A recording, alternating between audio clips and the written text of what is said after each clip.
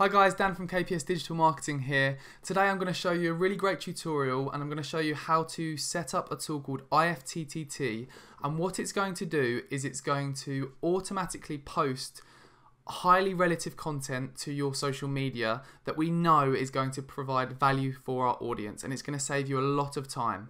But let me just show you what I'm actually talking about on the screen first so you know what this tutorial is going to teach you. So on here is my Twitter profile, and if we scroll down we can see that an hour ago I posted an article here which is to do with social media growth in Pinterest, and it's from Social Media Examiner, which is a website which sends out really great social media content. And I know this is very relative to me. I really trust this website. So what I'm going to do, or what I've done, is I've set up an automatic way of posting the content that the website sends out to my Twitter profile. So let me just show you what I mean. This tweet here was automatically posted from this website, which I trust and is a great website, because their latest post is here. That's the post that they've recently sent out, and the clever tool that we're going to set up today knows that this has been posted and automatically sends it to my Twitter account. And this is the tool here which we're going to set up, IFTTT. So at the top here, you've got something called a recipe, which I'm going to show you how to create in a second. And what it's saying is, whenever a certain website updates its RSS feed with a piece of content, it will automatically post it to my Twitter. So I've set it up with the Social Media Examiner website. When they post something, a new piece of content, a new blog, a new tutorial, it automatically gets sent to my Twitter. So let me show you how to set this up, because this is going to save you so much time, and it saved me so much time, and it ensures that you're only posting really great high quality content out there that your audience find valuable. So what you first of all need to do is you need to think of a website which you trust and you'd be happy to share their content with your audience. So think of a website which maybe sends out industry news, industry insights, tips and tutorials. There's going to be a website out there within your industry that posts great content and is very trusted. So within my industry, it's Social Media Examiner. I know this website posts really great content, and the way you can test whether this will be good for you is to look at their last 10 posts, look at the last 10 posts that they've done, and then see if you'd actually like to share them. Are they the kinds of posts that your audience would find valuable? If the answer is yes, then it is definitely the kind of website that you should be using. So what we're going to do now, once you've found your website, you need to find its RSS feed. And usually it's just the website followed by feed, and that is the RSS feed. If it doesn't come up with a feed, type into Google the name of the website and then feed after it, and it should show you the website, the website including the feed. So this is the feed here.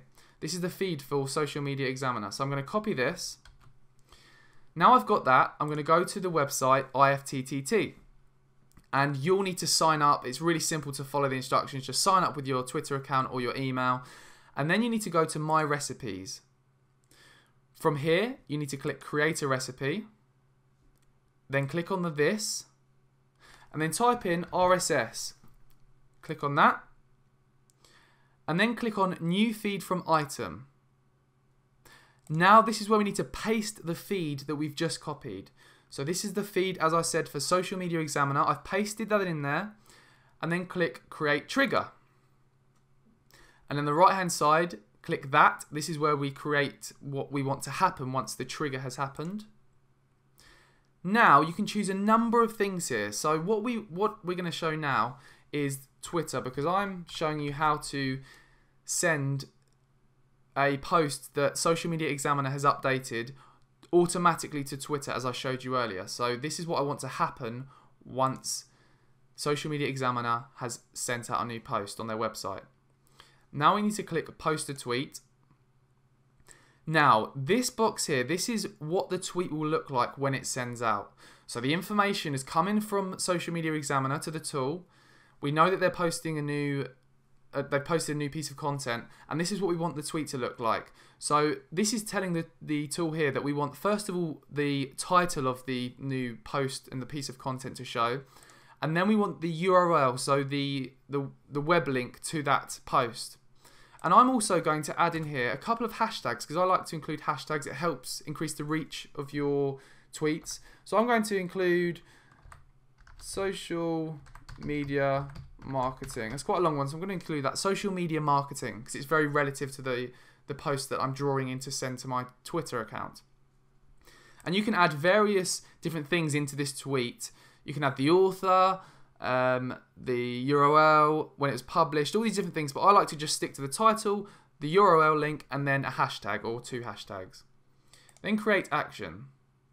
So now we've got a title here. You can add a title. I'm going to keep it as this. So it's telling us that when there's a new feed from Social Media Examiner, when they've created a new piece of content on their website, then it's going to post a tweet to my Twitter account. Now you'll need to link your Twitter account, but it's very simple to follow. Just click on the Twitter icon and it will take you through the process to link it for you. Now we're going to create recipe. Now, recipe created. That's it. It's literally all set up now. What we can do is check now, click check now, and the recipe's checked. So it should all be working perfectly. So what you need to do to check if this is working is view your Twitter account over the next few hours or next few days to see if it's posting the content from the website you've decided to choose to use. So if we go back to Social Media Examiner here, I can see that I set this up a while ago. Their latest post is social growth, how to use Pinterest, etc. That's their latest post. I can go back to my Twitter account and see, has it posted that post? Yes, it has. An hour ago, it posted that automatically to my social media, to my Twitter account. So it's working. Now let me just show you one more thing you can do with this, which won't take very long. If you don't want to post directly to your Twitter account or your Facebook account, you can do this with Facebook too. Then you can actually send it to Buffer, which is an automatic scheduling tool. Now I've got a tutorial to show you how to use that, which I'll link in this blog. But this is going to show you how to send the post which we set up to Buffer instead of directly to your Twitter account. Because if you want to manage risk and you may think, oh, then they might post something which I don't want to share, you can get it to send to Buffer, and then you can check it on a daily basis to see what's in your Buffer to automatically be sent out. So we're going to follow the same steps. Create recipe. I'm just going to do this quickly now because it's following the same steps. RSS, new feed from item, paste the RSS, and then in this is where it's different. Instead of choosing Twitter, we can choose Buffer. Now, add to Buffer, and again we can choose what we want the tweet to look like. And what this is going to do is send the piece of content that's come from the RSS feed to the Buffer account. There we go. Create recipe, and now that's all set up, and these pieces of content will be going to our RSS feed. And that's it. That's a tutorial. If you have found this useful, please do share it with your network, share the blog with your social media audience, and also please do leave me a comment below. What have you thought of this strategy? Have you tried using it? I'd love to hear your thoughts, your ideas in the comments below. Thanks a lot. Have a great day.